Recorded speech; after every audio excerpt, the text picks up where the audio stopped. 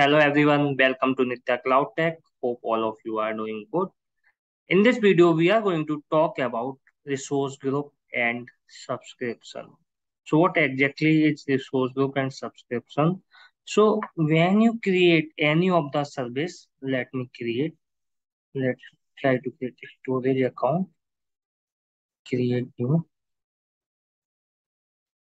Okay.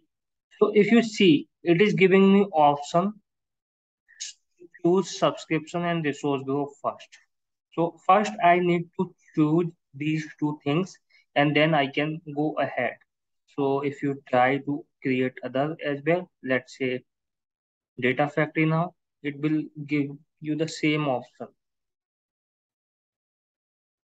See, subscription and resource group. So what exactly is subscription and resource group? Let's try to understand. So basically, we'll try to understand using this Azure Management DFD data flow diagram. So actually, Azure has four level of hierarchy. First one is management group. Second one is subscription. So you may have multiple subscription for your in your Azure portal for like one user. And under subscription, you may have multiple resource group. And under resource group you may have multiple resources, so this is exactly the hierarchy. So why this is required, let's try to understand first resource group. So you have to organize your resource in the cloud. Basically, organizing your resource in the cloud is critical for securing, managing, and accurate tracking costs related to your workloads. So, whenever you use any of the resources or any of the services, we can say so we need to track each and everything. So, suppose you have multiple resources which you are using. So you may have different department as well, different department as well. So for one subscription, you may use some resource group, and for another subscription, you may use another resource group. So to manage all these things, Azure has provided four level of hierarchy. So first is management group. So basically, using management group, we can identify which subscription they are we are using, and similar for other subscription. So basically it helps us to organizing the resources. For organization operating in Azure, you can create logical groups of resources called resource group to easily apply access controls, monitor activity, and manage spend on a granular level in your Azure environment. So the source group, you can assume it is a container or it is a folder where you will put all your related resources. So if I talk about resource group and if I talk about the difference between resource group and resources, so SQL server is one of the services, or I can say resources. Storage account is one of the services, or I can say resources. Similarly, there are other services or resources, and combination of resources is called resource group. So Azure provide option to create a management group hierarchy to manage your subscription and resources when you have multiple subscription. So when you use this, what happened? Azure Management Group help you efficiently manage access. What are the access policies and compliance? So you may have required different access for different subscription and different policies and compliance.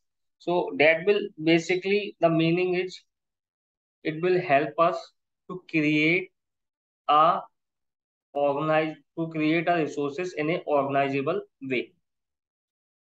Let's try to create one resource now. Okay, so let me go into the home. Let's say if you need to create any of the resource, let's say data factory. So you will click here, data factory, and then you will click on create, and then you can choose. So I have only one subscription, so I can just free trial. And resource group, either I have one ADF demo or you can create new from here. So let's create new resource group. So you can ADF demo 1. So it is checking whether, yeah, I can use this name. So new. And now instance details. So I am basically creating a central data factory ADF demo 2. And with configuration path, I can do later and networking advanced review plus create. So it is now validating whether everything is fine or not. Validation file required information in machine. So we need to mention something by clicking create previous basics. So okay, so it is not taking this name. So ADF demo 452. Let's take this and try creating.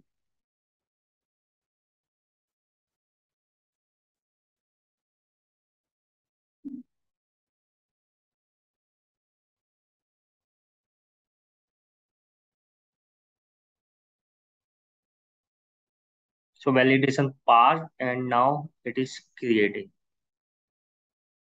So it will take some time to deploy it, submitting deployment.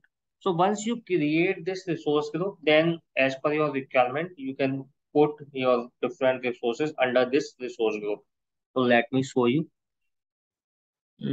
So still it is in progress.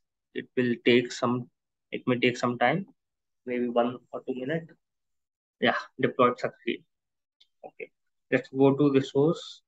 So see, we have this ADF demo 452. Now, whenever you create another resource, so you will have option to choose the resource. So if I see this is there is this resource I have already created. If I click here, so I will see all the resources under this. So I have two resources under this ADF demo 451 and SC demo 451. But if I go to other one which we have just created, we will not see any resources of, yeah, ADF demo one. See, it, sorry, we have just created 452, so that's why it is showing 452. So like this, you can create resource group, and under resource group, you can create resources. So that's all for this video. If you like this or if it is helpful, then please like and subscribe my channel. Thank you everyone.